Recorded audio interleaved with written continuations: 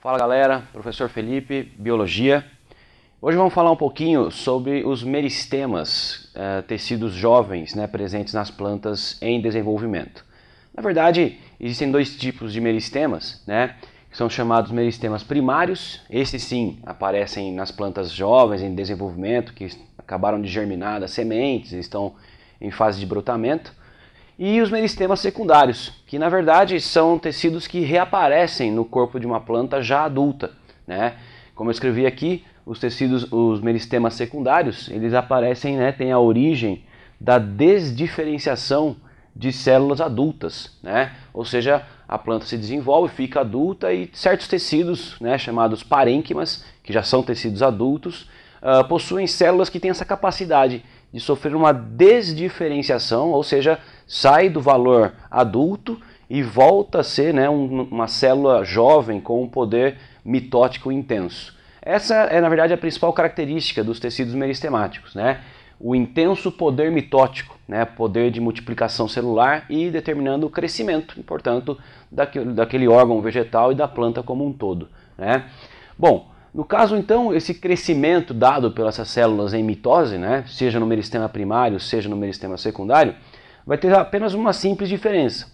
Os meristemas primários, nas plantas mais jovens e plantas em desenvolvimento, eles determinam o que a gente chama de crescimento longitudinal.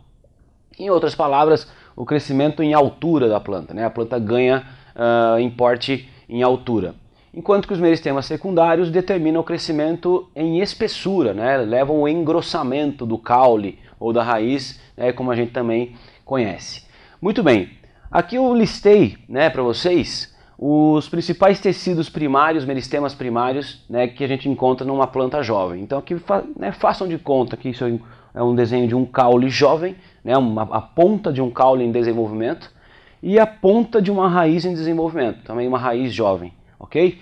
A gente consegue perceber que os mesmos tecidos primários são encontrados. No caso, nas duas pontas, da raiz e do caule, nós encontramos o chamado ponto vegetativo, que determina o crescimento longitudinal desses dois órgãos, e que determina, na verdade, o crescimento da ponta sempre para cima, no caule, ou da ponta sempre para baixo, na raiz. Como a gente sabe que esses dois órgãos eles não crescem nas suas intermediações. Na verdade, o crescimento sempre é na ponta, Enfim, também existe o meristema fundamental, que é um tecido primário que vai dar origem na planta adulta aos chamados parênquimas, tecidos de preenchimentos, muito famosos inclusive, e que aparecem no caule e aparecem na raiz.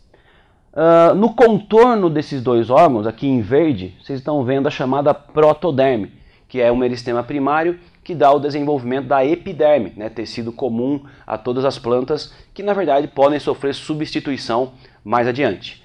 E aqui em preto, lá no interior do caule, no interior da raiz, eu desenhei aqui para vocês o procâmbio, que é o meristema primário que dá o desenvolvimento longitudinal dos vasos condutores de seiva. É como se fosse o início do desenvolvimento dos vasos condutores de seiva, ainda não diferenciados em xilema e floema, Eles estão apenas sendo montados ali.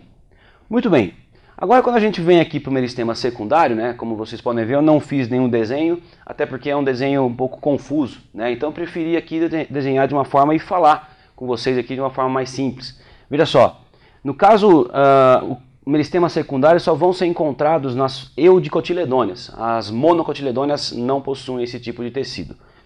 Na região cortical do caule ou da raiz, a gente encontra um meristema secundário chamado felogênio. Esse é um pouco menos conhecido, mas ele dá origem a dois tecidos adultos, um deles muito famoso. O felogênio, então, fica próximo à periferia da planta, córtex, significa casca. Então o felogênio, na verdade, dará origem ao suber, que é exatamente a casca da planta, Isso aqui eu escrevi aqui para fora, porque o suber ele é formado para fora da planta, para fora, como se fosse a casca mesmo.